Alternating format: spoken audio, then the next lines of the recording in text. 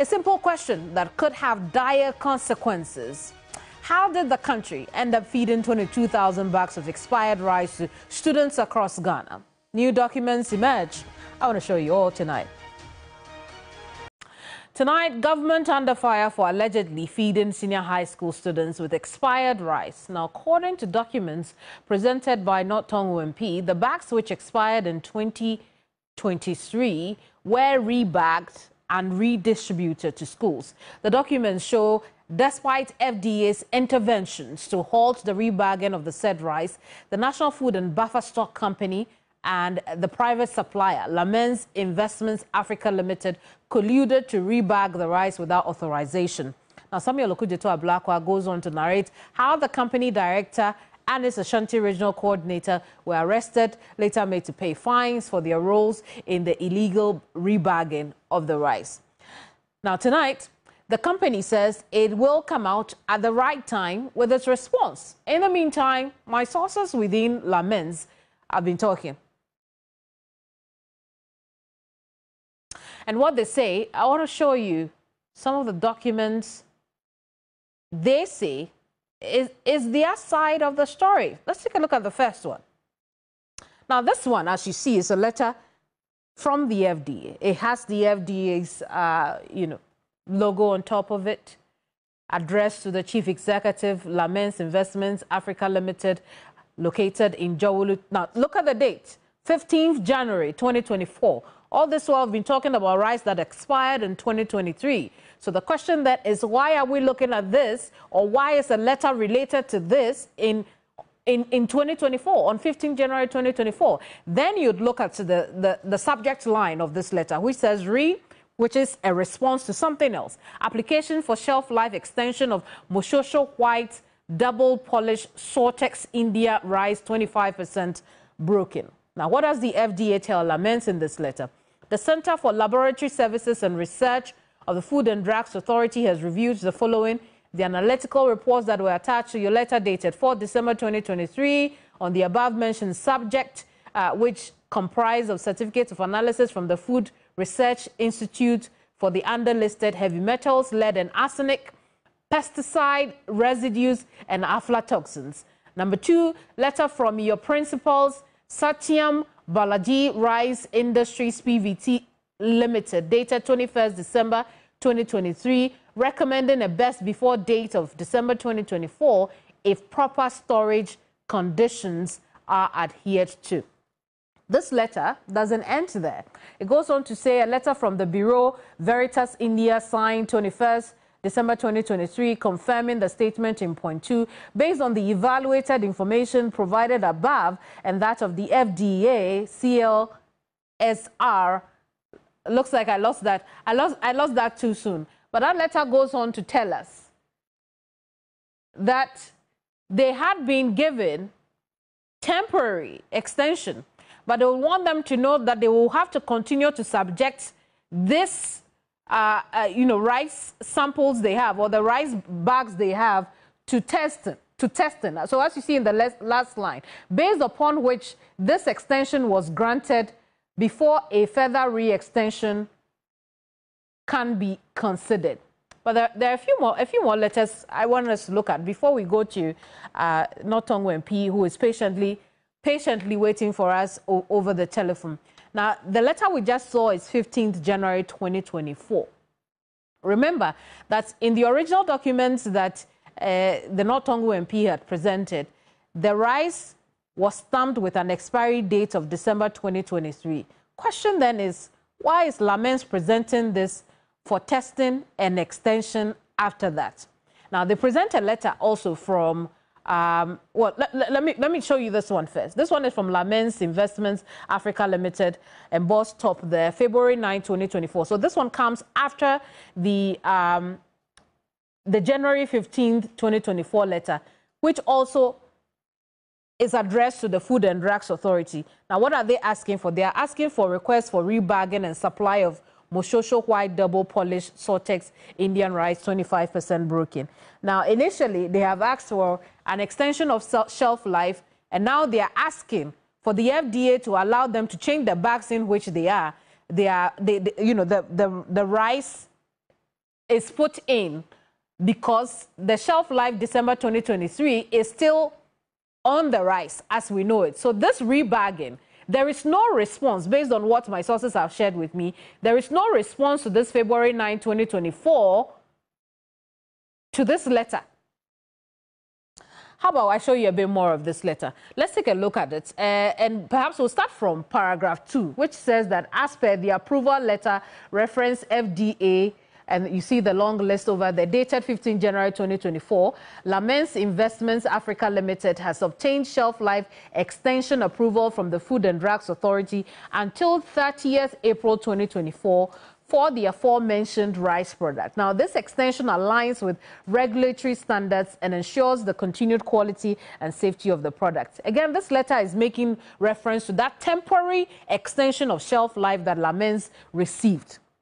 So why are they writing back to the, the FDA will be the question. However, despite the extension, the letter goes on to say that we have encountered challenges stemming from public perception, potential political backlash, negative media reportage, and the need for extension or extensive explanation to certain state institutions such as Parliament. Now, these factors have necessitated our request to repackage the remaining rice from the original sack, which bears the best before date of December 2023. I already explained that to you. That is why they needed the January. That is why they needed to write to the FDA, despite getting the temporary shelf extension life. So the emphasis here is that they were worried about the fact that the rice they were selling was still, or supplying to our schools, were still in a sack with December 2023 expiry dates embossed on it, and they wrote to the FDA. And I've explained to you already that based on the documents I have seen, I haven't seen any response from the FDA agreeing for them to rebag this package. And that's why I want to bring in now, not Tongu MP, Samuel Okujeto Ablakwa. Honorable, good evening to you. I'm so glad that you could stay awake to talk to us. But you've seen these documents. What do you think now? I am clear in my mind that the Ministry of Education is complicit in this scandal. And that is why I insist that we cannot count nor rely on the Ministry of Education to conduct a credible investigation into this matter. We need an independent body. Look, we expect the Ministry of Education not to be defending companies that have engaged in criminal enterprises. They should be defending the vulnerable children.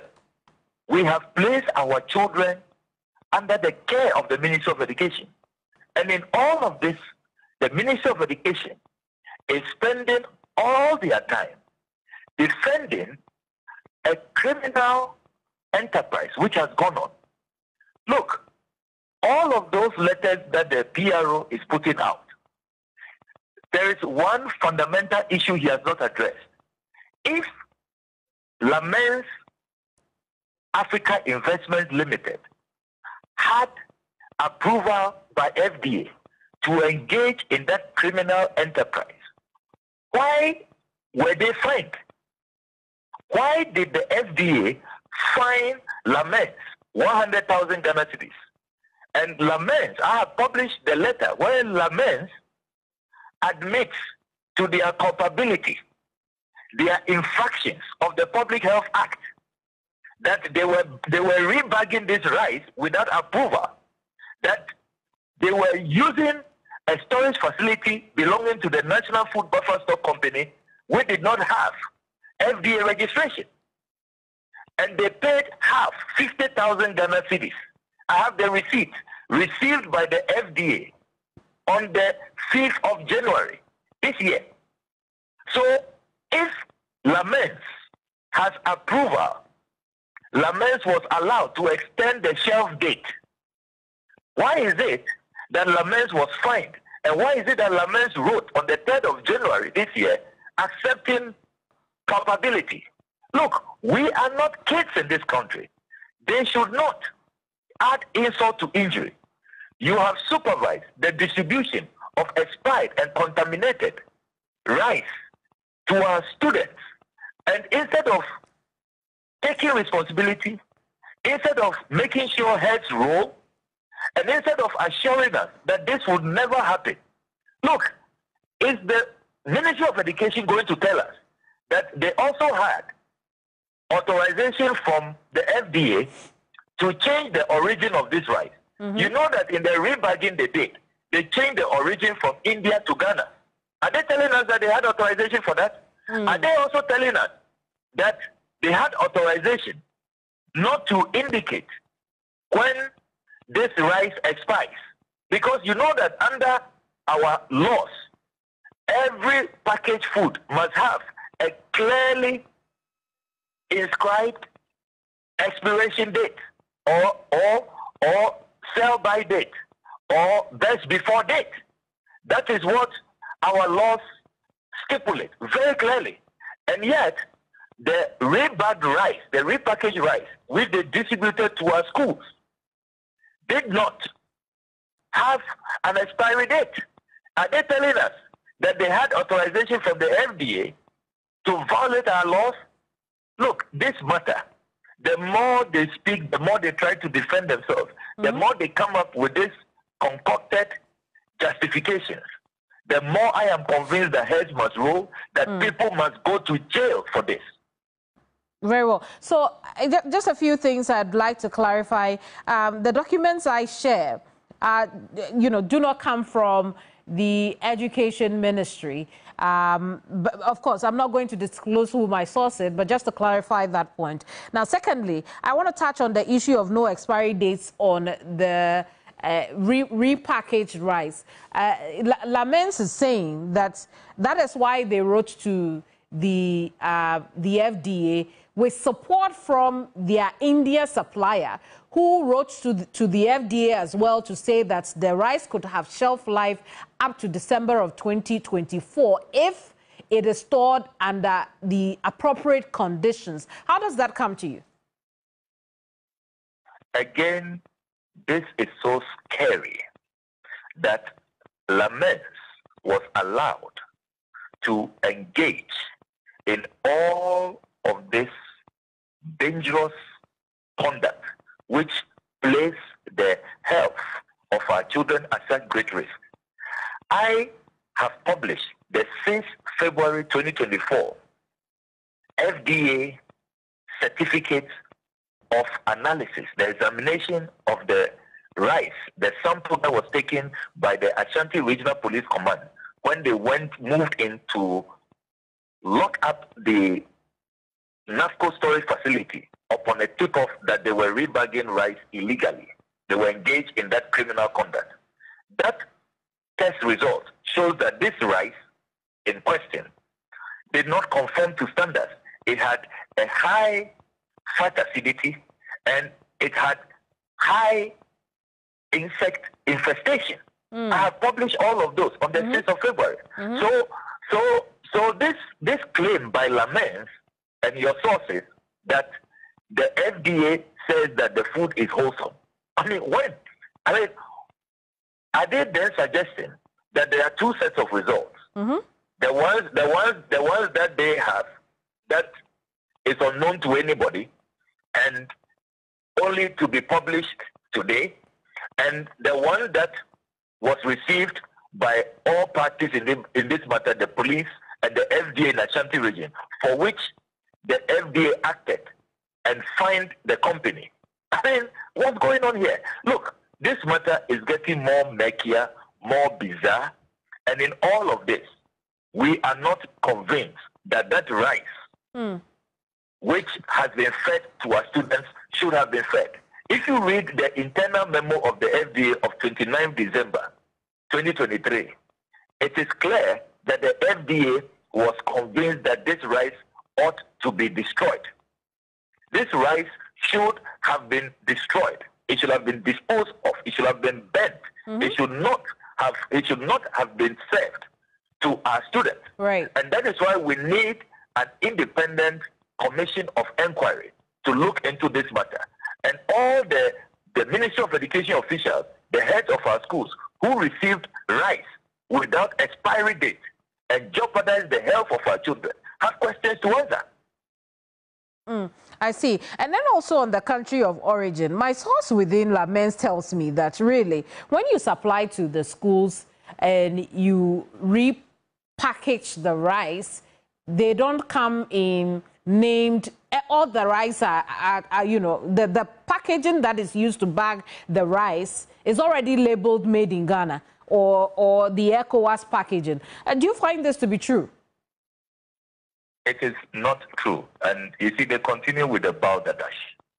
This is Moshosho rice from India. I have the bill of lading. I have every detail when it arrived. It is Moshosho rice from India. Why are you deceiving users, the students, the schools, that this is a made in Ghana rice in a different bag that you have written made in Ghana? They should read the airline on food packaging. They should read the Public Health Act. This is criminal, what they have done. Totally criminal, misleading, deceiving the public. Totally criminal. And that is why those directors at Lamens must face the music. They will be prosecuted. I assure them that even if it doesn't happen now, when the NDC comes to power from 7 January 2025, they will face prosecution. Because the laws are very clear. Act 851 is very clear. People who engage in this criminal conduct ought to be prosecuted. And I want to assure them that they will not get away with their crimes.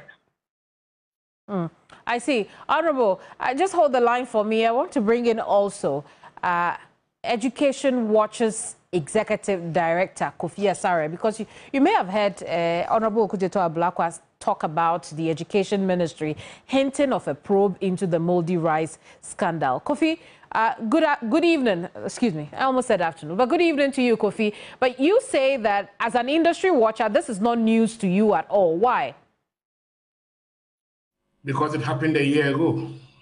Good evening to your cherished audience. It happened a year ago. The last quarter of last year, that's when, this information, hit our schools. And so it's not news. It doesn't mean it's not concerning. It's very, very, very concerning, but it's not news. I'm aware that some investigations were conducted by the FDA.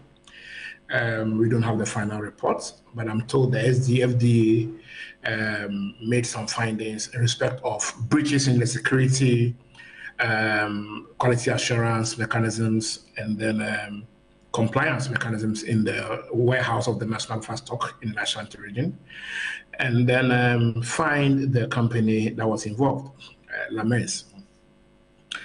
What I do not know is the extent to which these recommendations were implemented to improve warehouse security, food security, not just in the warehouses of Fast Stock, but also within the food supply chain. And so I was a bit surprised that the PRO of the ministry was saying that the ministry was going to look into it. I think that is the PRO's opinion. I will be surprised that the Ministry of Education in its entirety is not aware of this. It will be difficult to appreciate that. So I'm sure the PRO has spoken to the Free Senior Secretariat or the minister or the deputy minister or other officials in the ministry who work, in liaison with the buffer stock. He would have had a different opinion. I think that the ministry ought to be aware of this. And that's what we have to do now. It's not another inquiry. The ministry cannot investigate the FDA. What should happen is that if the Honorable, the Member of Parliament has cause to believe that the investigation was not comprehensive enough and that there are other infractions that were not dealt with by the work of the FDA, I think that he can take the issue to Parliament so that Parliament, as part of its oversight, can scrutinize whatever work the FDA did. And then also, most importantly, go ahead to ascertain whether the recommendations that were made in that preliminary report have been implemented in the warehouses of the buffer stock company to ensure that food meant for our children are kept safe and then are safe to consume. I see. But Kofi, these 22,000 bags that the Honorable Member of Parliament has pointed to have already been fed to the children. What can we do about that? So the children have eaten this problematic rice already. Yes, as for that's what I'm saying. That this is no news because they finished eating it long ago. If you, for now, we don't have any evidence from the FDA that indicates that the rice was expired. We don't have information from the FDA certifying that the rice had indeed expired. The information we have is that the rice was repackaged illegally without the supervision of the FDA, contrary to provisions in the Public Health Act and then also the LI. So if there is information that the rice had expired according to the FDA, then there is a basis for a further inquiry. Because all we want to ensure is that health and safety protocols are not breached, health and safety regulations are not sidestepped, and that they are upheld because the quality of human lives in our senior high schools, continues to be premium. And that is why I'm saying that I don't see the Ministry of Education having any business investigating this matter. I'm sure that's an opinion of the PR. The ministry, I'll be surprised the ministry says they won't investigate them because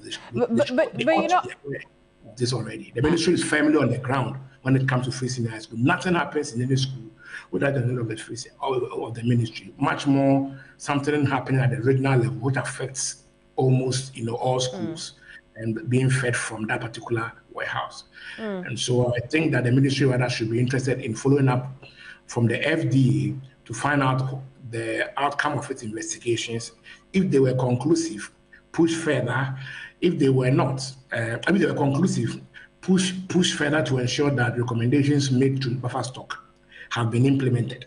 Recommendations made to MOE have been implemented, so that everybody within the value chain plays their role to ensure that health and safety standards are upheld. But in the meantime, does it not, leave room to question the kinds of food that the children are fed in the school and what quality checks are in place right now? It seems to burst a bigger problem. You see, this is not the first time. In May this year, FDA seized foodstuff in Zwarongo Senior High School, including Free Senior High School mackerel and many other foodstuff that had all expired. FDA had to go to the school, inspect the school's warehouse, food store, and then seize them. And so that concern has always been there. It's not new. You understand? It's not new. So yes, we have challenges within the food supply chain.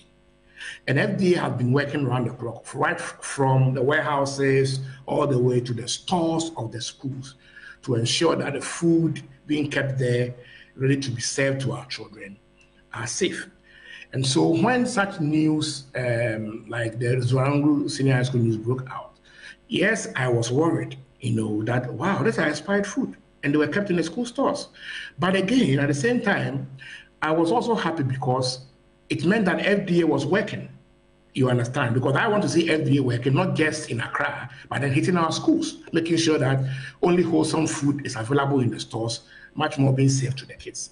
And so all we can do is to call for a strengthened FDA involvement in health and safety and food safety compliance, right from the warehouses of buffer stock where these foods get supplied, all the way to the stores of our senior high schools, to ensure that at no point in time should expired food remain within the value chain.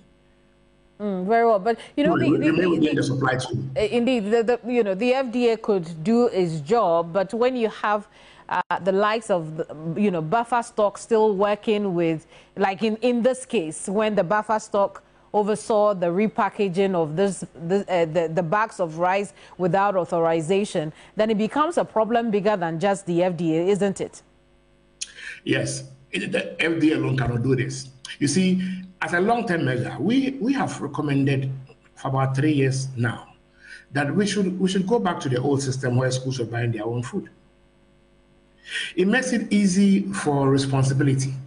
You see, if the ministry was not involved in any way in the implementation of the delivery of food to schools, And all the ministry and the GES were doing was to exercise oversight, supervision on school heads, in compliance with health and safety, food safety, procurement guidelines in buying their own food.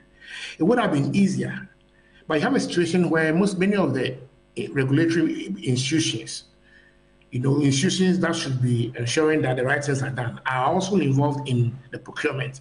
So it makes it very, very difficult because you spend a lot of time, focusing on how food is procured and supplied to the schools. And so you have very little space to do quality assurance. But if you're not involved in implementation, then it frees you, it frees your hand, for want of a better word, to supervise the schools and make sure that the head teachers do the right thing. I'm not saying that when you decentralize food staff procurement, you won't have issues. You will have issues. But then the ministry in that case and the GES would have more space within their might to supervise the implementation of laid down protocols in food safety, in procurement, etc., in our senior high schools. Well. So I think that that's one of the ways that we can solve this problem. Once you are keeping bulk food stuff in warehouses, and things moving like this them gradually within the supply chain, it's likely food will overstay at a point and expire.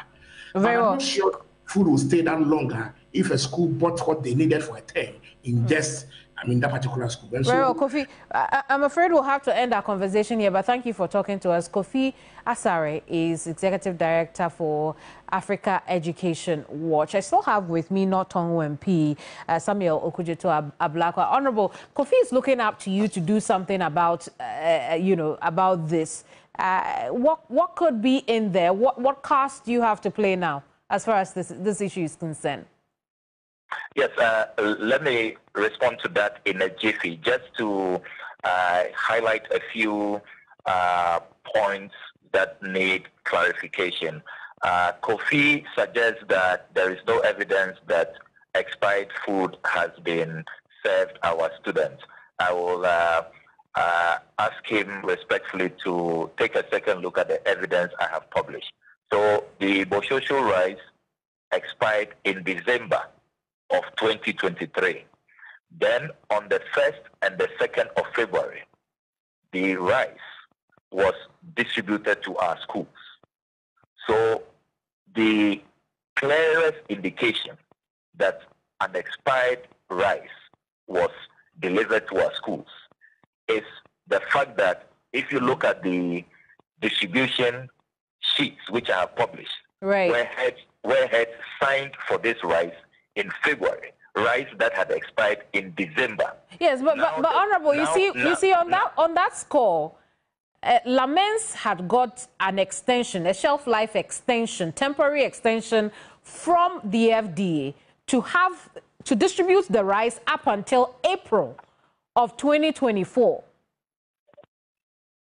That claim by Lamens, I find it dubious, because when they distributed the rice on the 2nd of February, they had not received their test results from FDA, which arrived on the 6th of February.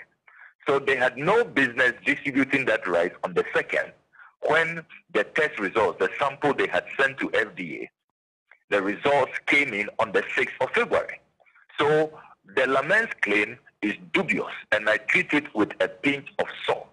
And I insist that Lamens has already admitted to their culpability in this matter. They have paid a fine, which I call a slap on the wrist. Lamens directors should have been prosecuted for what they did. So it is not in doubt. The evidence I have seen, the documents I am working with, it is clear that Lamens put the health of our students, our children, at risk. They had absolutely no business distributing that rice. If it had not been pressure from above, Lamens should have had their directors arrested and prosecuted. This point has to be made very, very clearly. Then this claim of extension, if you read the laws, FDA does not have any authority to extend shelf life. I have gone through the Public Health Act, and I don't know on what authority. And I have asked other questions. So are they saying that it's the FDA that asked them to change the origin from India to Ghana? Is it the FDA that gave them authorization to violate our LI 1542 and distribute food items without an expiry date? I mean, look, there are multiple infractions which have happened. This matter, people will have to be prosecuted, and precedent has to be set which will serve as a deterrent for those who place profiteering money above the health of our children. Now, let me quickly respond to Kofi Asari's request about how Parliament comes in. He is right that Parliament must step in, because I've gone through the FDA's report, and a lot of the findings and the recommendations have not been implemented. For example, are you aware that as we speak? Very well. It seems we have lost the honourable member. Can you believe that? Honourable, are you still with us? Because you know the line tripped a little bit. And unfortunately, also, we are out of time. We'll have to end our conversation here. But thank you very much for, the clarity you bring to the conversation around the moldy rice scandal. Thank you so much. Honourable Member of Parliament for North Tongu, Samuel Kudjeto Ablakwa, have been talking about that, issue he's brought to light in the last few days about some expired rice allegedly fed to senior high school students across the country. I've also shown you the documents that I have received through my sources from Lamens. And then we've had a conversation of how to move forward from here to get to the bottom of the issue and know why the students were fed the 22,000 bags of rice. You're here on Ghana Tonight.